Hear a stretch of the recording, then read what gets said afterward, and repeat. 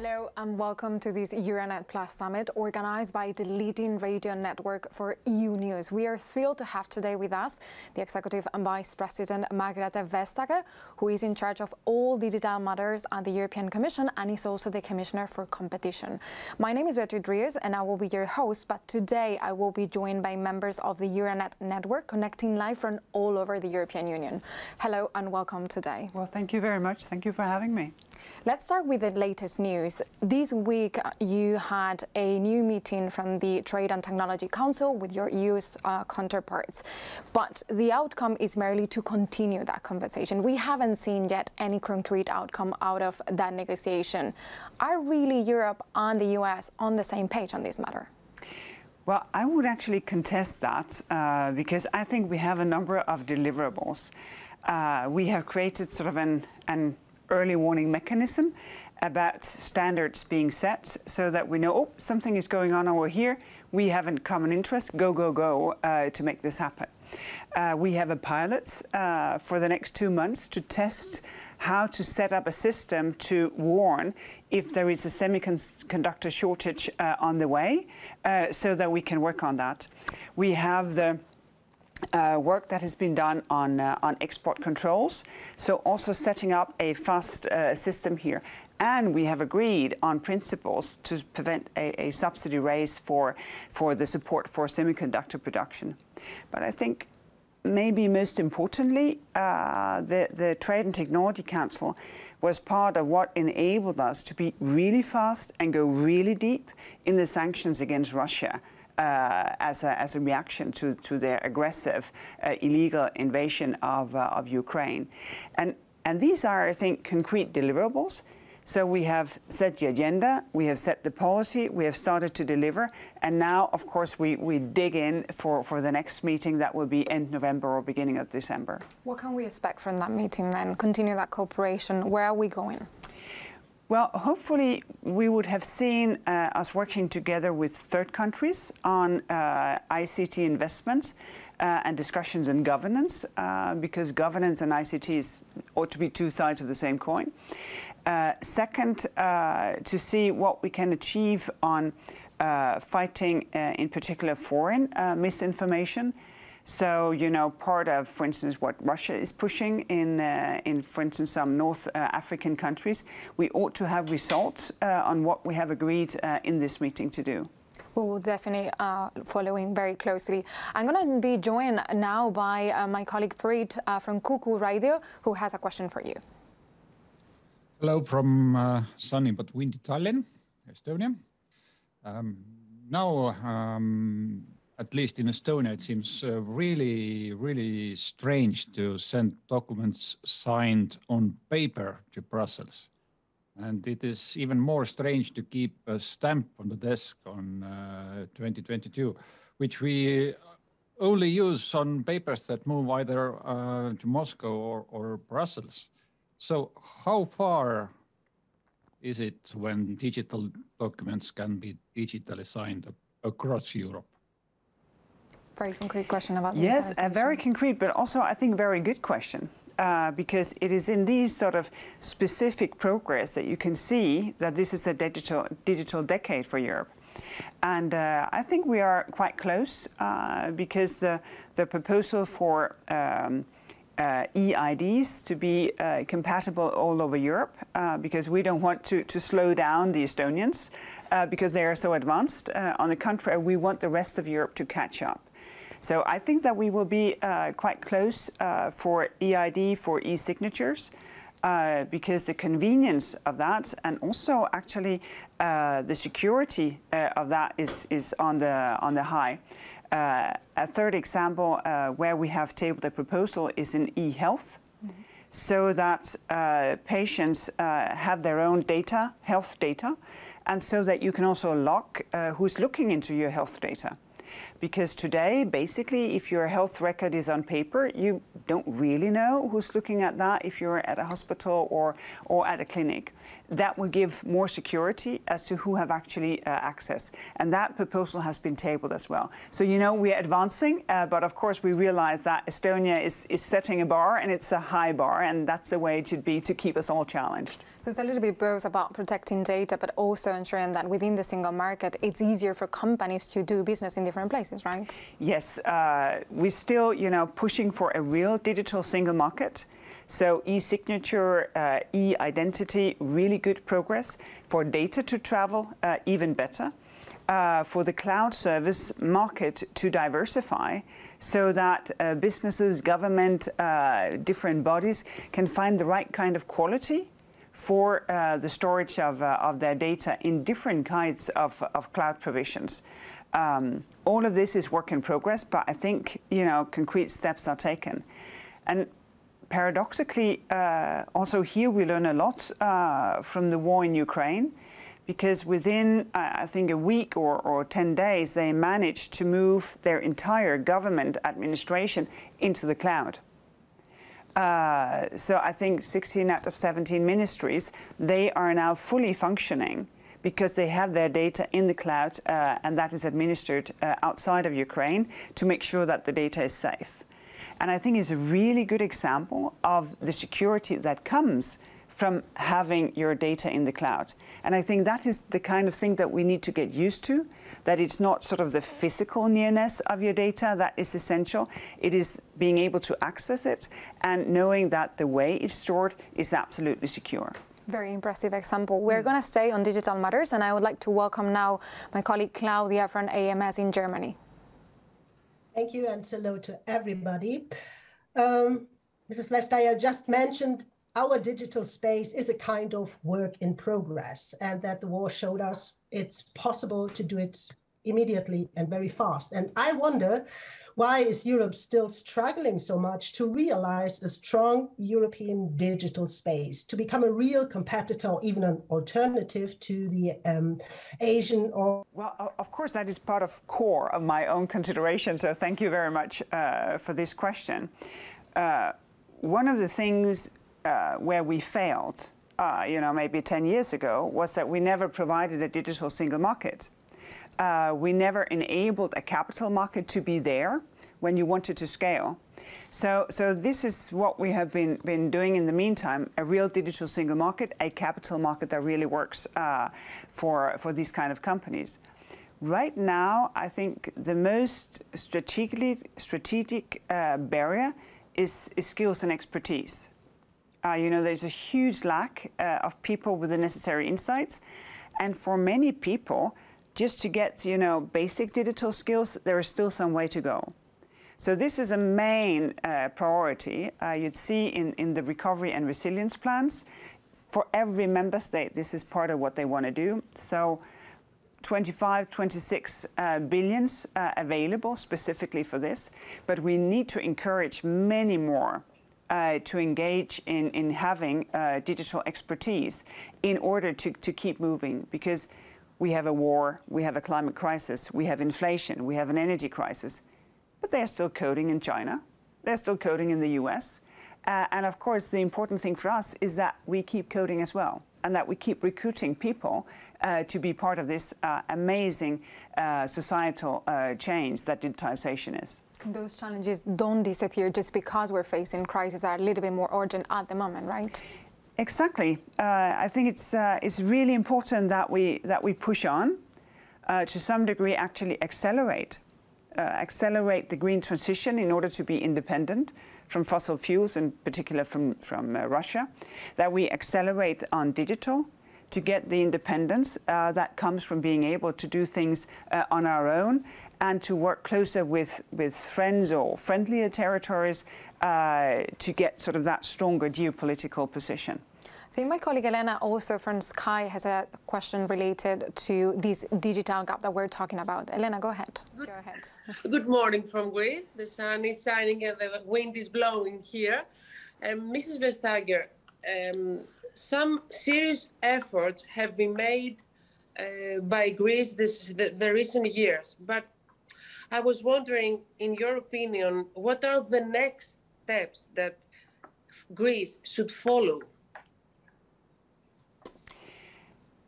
Well, you're right.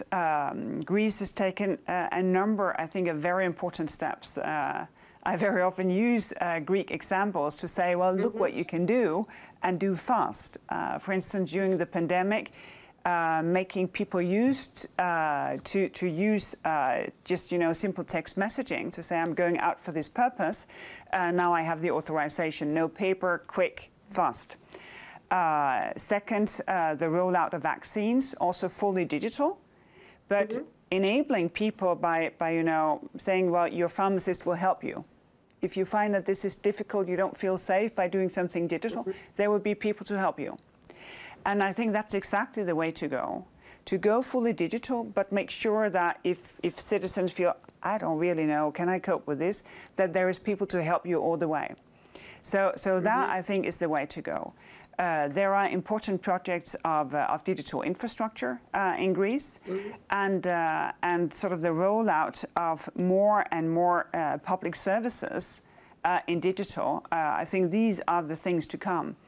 But I'd say I'm really impressed with the Greek progress that has happened over the last 2-4 years.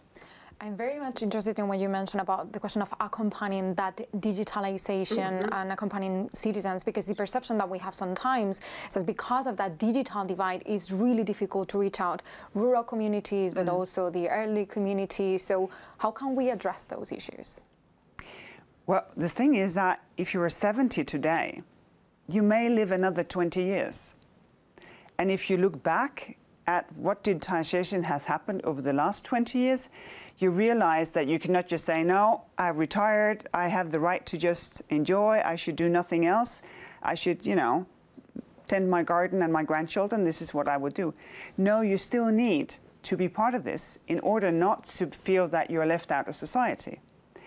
I also quite often actually meet younger people who are, really able users, but still a bit sort of reluctant when it comes to government services that are delivered in a digital way. But you cannot have both sort of the old system and a digital system because it's too expensive and you don't get the convenience of a digital system. And this is why I think it's really important, to set up, points of contact where there are real people who understand your situation and can help you and guide you. So you learn a bit every time, but you also are enabled to take care of your business, to register as a voter, to get your e-description, to tend for your data if you want a second opinion than one doctor, that you can actually allow access to this, that you have people helping you, because I think that's also the best way to learn. Instead of taking classes, then learning a bit every time you actually need to do something. Someone that kind of assists you. We're going to stay in the Mediterranean, but we're going to go to Italy now, where Gigi is joining us from Radio 24. Good morning, Mrs. Vestager. Good morning to everybody. Well, I think this is a very essential and central side of this story, being close to the needs. And so my question would be, let's say, two sides. You gave us an example, which I think is excellent, concerning Ukraine and how digitalization help to be on track, on field, even though the situation is so dramatic. So could you please give us example on how Digital Service Acts and Digital Market Acts and what may bring to ordinary Europeans? The second side of my question is how this fit with the relation with the US, because it looks like the Silicon Valley, they really don't like it so much. Thank you so much. Well, for a very long time, it was all digital and not a lot of democracy. So at long last, our legislator, our governments, members of the European Parliament, they sat down and they decided, well, these are the rules of the game. And two things I find to be really important. The first thing is for smaller businesses to get a fair chance of making it when going digital. That it depends on their ideas, their work ethics, their funding, that they can make it to us as customers. So we get more choice. Second, that products bought online, that they are safe. That we have the same sense that going to an online shop is as safe as going to a shop in Main Street. if you don't like the product, you can actually come back. You can complain about it. You can use your guarantee, so that we get rid of everything that is false, that where VAT is not paid, all of that you can find online. And last but not least, that the services we use, that they are safe. That platforms will have to assess, is this service safe for people, or do it, mess up their brain? Would it make them addictive to using this media? Or how to get rid of what is clearly illegal? So that we, focus on freedom of expression while getting rid of what we have agreed is actually not allowed. Could be incitement to terrorism, bomb recipes, child abuse, hate speech, so that we get a safer online society. What about the cooperation with the US that Gigi was mentioning? How are you dealing with that and the companies? No, I think that's a really good point, because when I started in the job as Commissioner for Competition 7-ish years ago and opened the first Google case, when I traveled to the US, I had this feeling, they say, what's that woman doing? Crazy stuff. Now that has changed so much. There is an alignment of thought that something needs to be done. There are quite a number of proposals tabled in the US Congress. So when we talk about digital matters, for instance, in the Trade and Technology Council, I see much more alignment than you would have expected just 2 years ago. So I think we are on the same page, and of course also helped by the fact that the Japanese, the South Koreans, the Canadians, the Australians, they very much see things the same way as we would do in Europe. Absolutely. I think Gigi has a follow-up question. Are you still there, Gigi?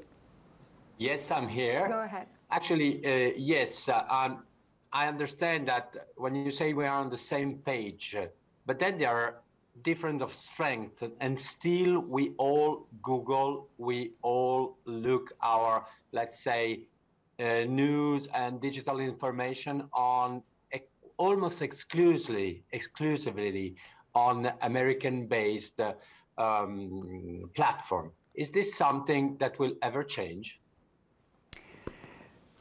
It's difficult to say. I personally think that having seen how innovative the digital scene is, that there will be new services and we'll find, oh wow, this is better than what we had, so we change. Well, no, my point was to say that we are starting a new chapter of digitization, where everything digitalizes. So transport, energy, agriculture, everything we know of. And that means that sort of the business-to-business digitization becomes part of the driver. So the first chapter, business to consumers, e-commerce, social media, newsfeed, what have you. The next phase is much more business to business. And here, because of our preparation, but also because of European strongholds, a very vibrant industrial community, we have actually a real chance of making it here, and that is the main focus. I think it's a priority to make the business-to-business digitization work, rather than to see if we should have a competitor to Facebook.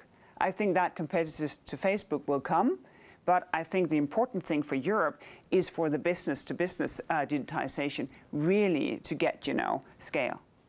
Thank you for that. We're going to change topics now. The war in Ukraine is definitely a humanitarian catastrophe, but also has enormous geopolitical and economic consequences for the European Union. And so our colleagues from Radio Romania were wondering whether the Commission is ready to use some flexibility within the state aid rules to support those businesses that are the most affected, both by the war in Ukraine, but also by the sanctions. Yes, that was obvious for us from the very first day, because part of the Russian preparation for the invasion was sort of more or less imposing the energy crisis. There were a few other sources to that, but the gas prices spike was a main driver of the energy crisis. So we had the energy crisis, then comes the invasion, with that obviously the sanctions. So we put in place very early days what we call a temporary crisis framework that enables member states to directly go help businesses who are either suffering because of sanctions or they have problems because of the energy crisis. So that is in place, and we have already seen, the first schemes being set up by member states. And we see that this is different from what we did during the pandemic. During the pandemic, government asked businesses to close, customers to stay at home. That sort of took one set of measures to compensate. Now, it's a different set of businesses who have the sore end of the sanctions. So that is in place because these are extraordinarily difficult times. The question of sanctions, we have seen 5 packages so far. There's a negotiation over a 6th package of sanctions. And one of the issues why we're struggling to agree on that package is the question of the oil embargo. It's clearly opposed by Hungary, but some other member states who rely a lot on oil from Russia, they're also putting some issues to that package on sanctions. And I think that my colleague Marta from the Bulgarian National Radio has a question about that. Yes, thank you. Hello, Sofia. Madam Vestager, I would like to ask you how possible is for some countries like mine and like some others that are highly dependent on the Russian oil, how possible is to have some kind of derogation of the possible oil embargo on Russian? Thank you. Well, I think here is that solidarity is the key. Because I think it's only natural that it takes more time to negotiate this 6th package, because it will be really severe on Russia. But some member states who are quite dependent on Russian oil, of course, for them, it's a big transition to do within a very short time frame. And this is why it, of course, takes a bit of time to figure out how to deal with this. Because citizens need to know that this is manageable, that the government is there, that they can still support the sanctions. And for me, the important thing is not to have a derogation from the sanction. It is to see that other member states step up to help out. I think that is the only way really to deal with this. Because then we get, 2 effects at the same time. We get sort of the independence from Russian oil, and we can also plan for the future how to transition into renewables and how to do that in a more sort of pan-European way, so that no member state feel that they are left just to solve their problems on their own, because since these sanctions becomes more and more intrusive, really there is a need for member states to come together. Something that we have seen, right, that if we want to hit Russia, we know that we're going to have to face the consequences of those sanctions as well. You were talking before about the question of energy and how the European Commission was already preparing to ease the impact of the energy crisis on different countries. We had this week the Commission coming up with the REPowerEU strategy, which is meant indeed to disconnect from Russia, but also to help the different countries in different situations with different energy mix to go through that transition and to support their own businesses and their households. One of the things that we have seen happening lately is the strategy to try to help households, and in this case there was this proposal by Spain and Portugal about a particular system for the Iberian Peninsula. And I think Lucia, who is coming from Spain, has a question about that. Good morning, everyone. My question is if is the agreement with Spain and Portugal a real exception, or is it a formula that could be explored in other places? And if you are worried that this could affect the proper functioning of other markets, such as the French one. Thank you. First and foremost, I really appreciate your comment leading up to this question, because the point is that even though we have an energy market that integrates more and more, there are still huge differences among member states. Spain, Portugal being really advanced on renewables, others much more dependent on nuclear, others again still having quite a lot of their energy coming from coal and other fossil fuels. So, of course, what we do should have the necessary flexibility for member states to see, well, actually there are solutions that would work for me. The Spanish-Portuguese solution, which is a cap on the gas price that is then compensated by everyone paying a bit more, so that the differences between the cap and the stock price actually can make the gas producers stay in the market for the marginal production. I think it will work in Spain. A bit of that sort of cheaper energy will flow into France because there is an interconnector, but it's a small interconnector. I think about 10% will go into France. And I think that is the limitation. It's not the model in itself, but the fact that energy can flow to other countries. Because if you're fully integrated, then of course it's much more difficult to do a national measure where only some consumers then would pay for the fact that you need to compensate the gas purchase. That doesn't work so well if you have some consumers to pay, but you have a fully integrated market so that many more consumers get a benefit of the lower prices. But remains to be seen, because we are of course open if member states want to test this. About that, we have seen the Iberian case, this cap price on gas. Is there any formula that the Commission could explore that could help reduce the increase in prices for consumers' bills, while at the same time preserving the fair competition within the single market? Well, here, member states, they are in the driving seat because, as said, there are huge differences also as to whether consumers have long-term contracts or they are directly affected by the stock energy stock price. So what we would advise member states to do is to directly support, in particular, of course, households where you have maybe a very small budget and where increased energy prices, they basically eat up a huge portion of what you make in a week or a month. So go directly to the consumer and support them. And this is not even state aid. You can just go ahead and support consumers.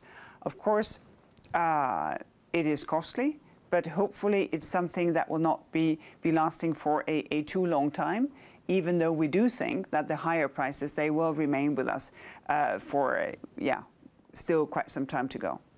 We're going to go now to Poland, where Michał is joining us. And I think we're going to stay in the topic of the war in Ukraine, but with a different turn. Mm-hmm. Yes, exactly. Thank you very much. Good morning from Warsaw.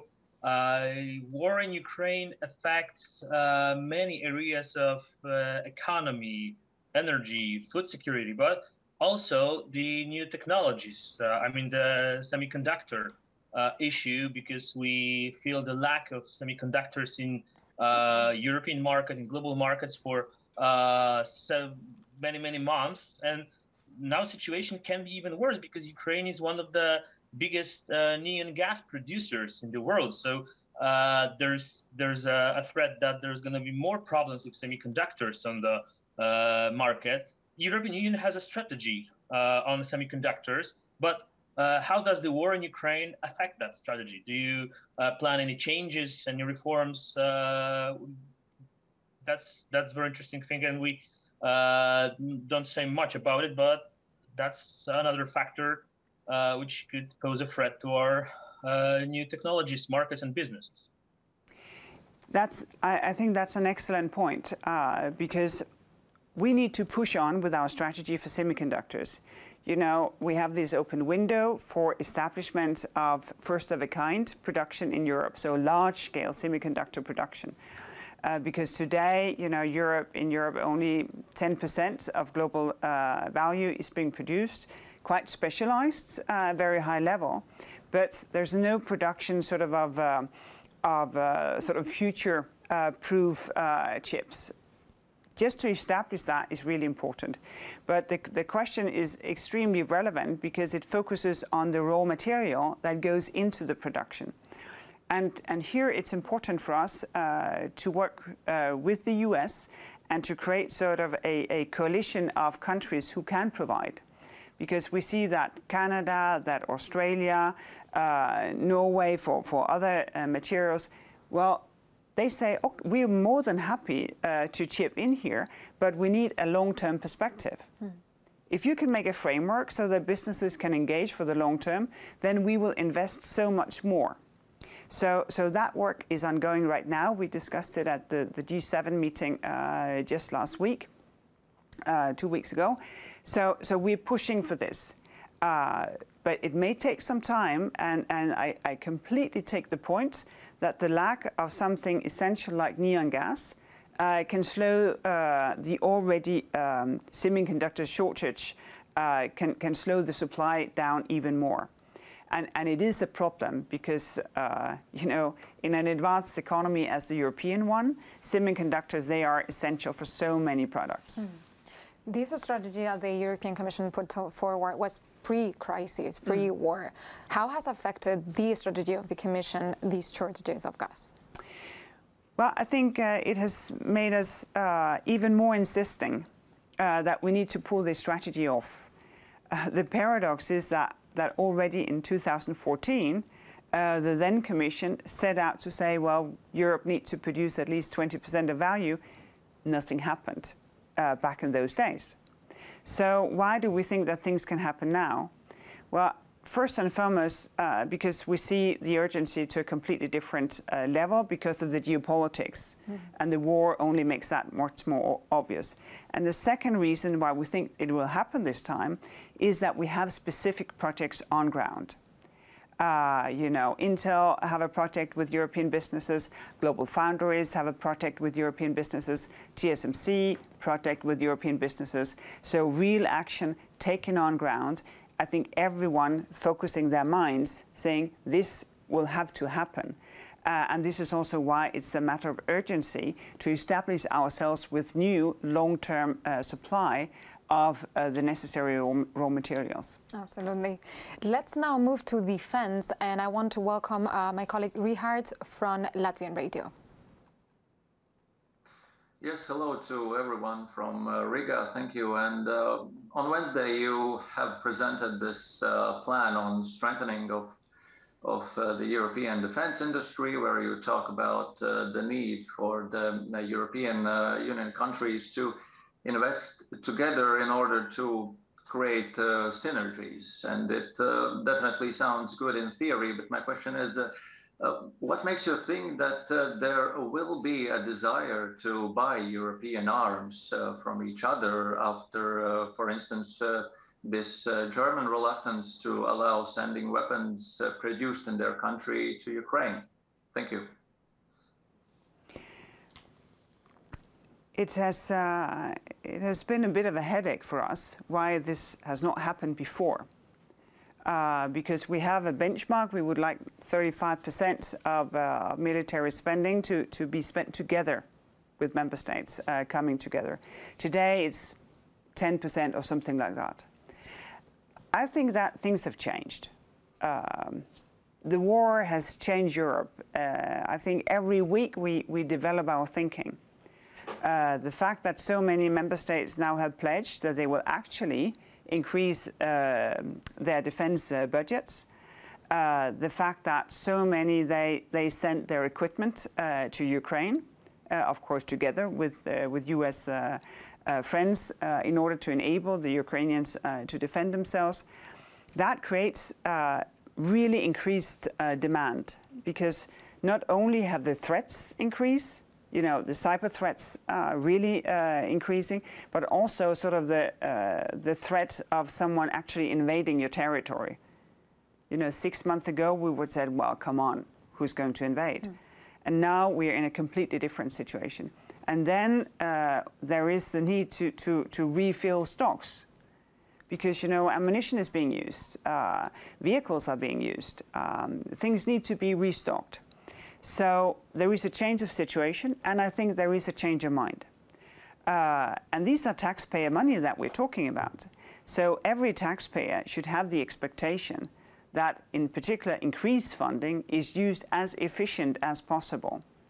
And that will also allow more interoperability between different pieces of military equipment, so that it's easier also to use it together, what each national army or defense capability is actually investing in. But it will take a lot of effort, because the go-to position for member states is, I buy my own stuff. Another thing that the crisis in Ukraine is accelerating is the defense union, indeed. We go now to Danielle from 100.7 radio in Luxembourg, so inevitably we're talking about tax. Yes, thank you very much for the floor. Good morning to everybody. Yeah, I'm going to take you back to Google, actually. You said that some people in the US were saying, what is she doing? I guess the same goes for some governments also in the EU, who weren't always happy about what the Commission was doing on to make sure that big companies must pay their fair share of taxes. In the past, the Commission lost some cases before the European Court, where member states or companies questioned the fact that they got special treatment and took advantage of illegal state aids. So with all these experiences of the last years in mind, and also taking into account that these cases take a long time, these procedures are very long. And so my question is, would you still think that EU's competition rules or state aid rules are the right instrument to fight tax evasion? Well, they are one of the instruments. And the court has confirmed, both in cases that we have won and cases that we have lost, that we can use this tool. But they will not do the main trick. The main trick is for member states to change their legislation, which has actually happened. Luxembourg has changed the part of their legislation, and also how they actually grant, for instance, a tax exemption, to make sure that it's in accordance with their legislation. And Cyprus have changed legislation. I think Malta have changed legislation. So national changes is another tool. But the third tool is, of course, global cooperation. And here we now have the OECD extended format. So I think 180 countries or something like that, agreeing on big companies sort of distributing part of their taxable income to where they actually do their business. And also to agree on a minimum level of effective taxation of 15%. So now the next part of our fight for tax justice is that this agreement actually becomes implemented.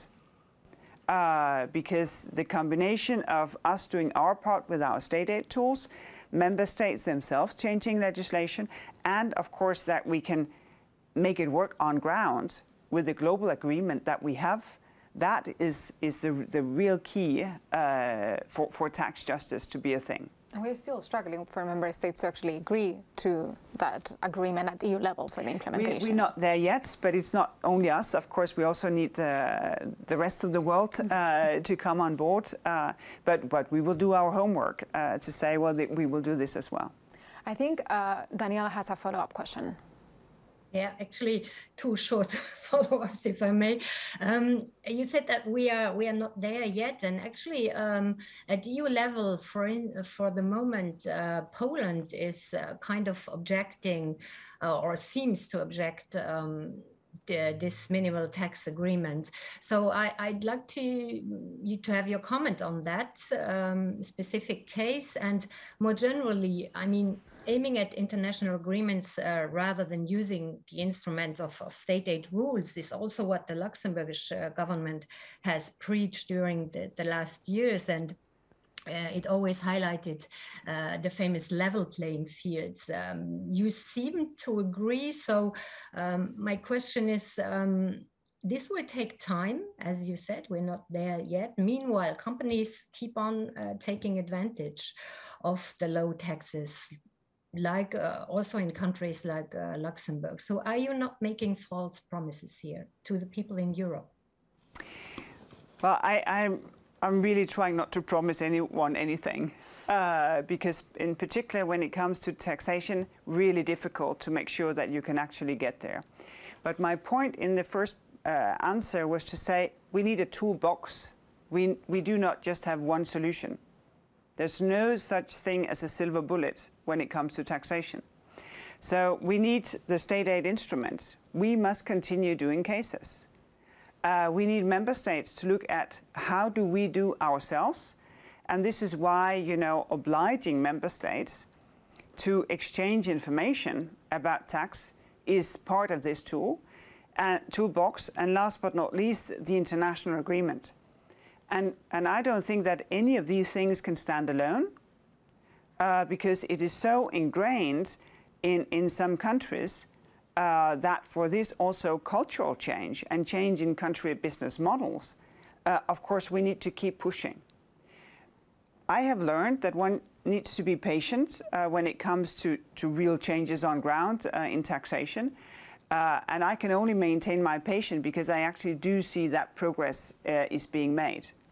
But I can promise no one tax justice, but I can just promise that I will do my best to achieve it. We're getting to the end of this Euranet Plus Summit, so I'm going to have two questions. I'm going to ask you to be a little bit more brief on these ones.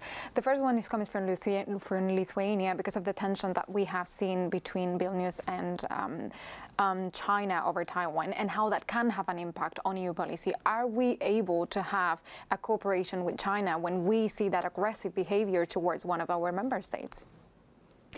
Well, that, of course, makes it increasingly difficult. And this is why we have put in place sort of these measures to work against cohesive actions.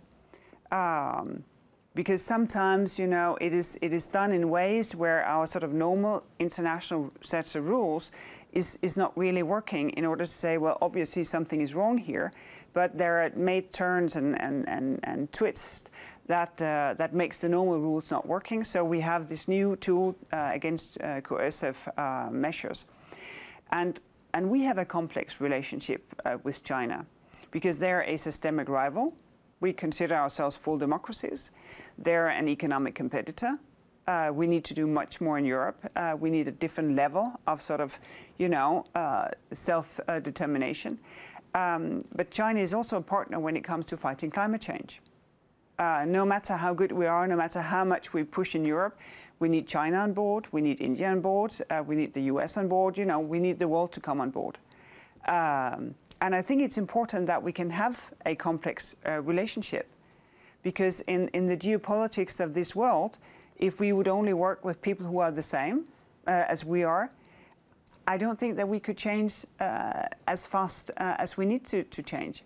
But I think it's really important that we get the tool to say, this is wrong, this needs to change. One last question. We have been talking today about many different issues, and what they all have in common is that a major change in the geopolitics of the world are affecting the way we do things. What are the main challenges that you think the EU has ahead, and what are the main changes that you see happening in the coming years?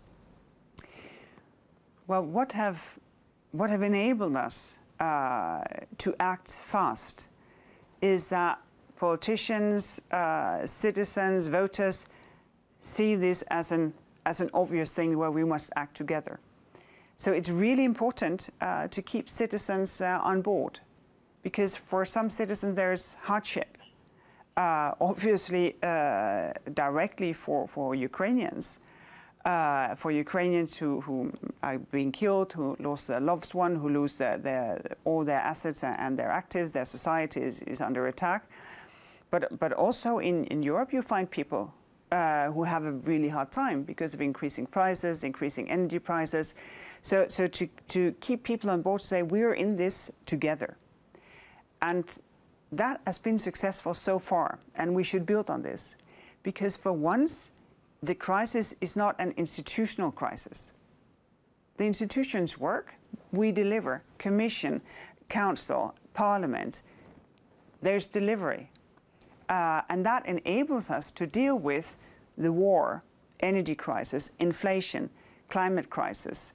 And I think that is the important point, to maintain that.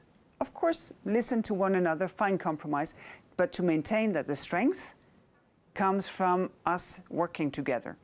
That is always the main challenge in Europe. And then, of course, to reach out to friends. Now we have the Trade and Technology Council. next phase to invite more sort of TTC spin-offs to make coalitions on raw materials in order for us to say, well, we want to work with everyone that want to work with us, but we want to do that on a European footing. Thank you so much, Executive Vice President, and thank you to our network for their contributions today.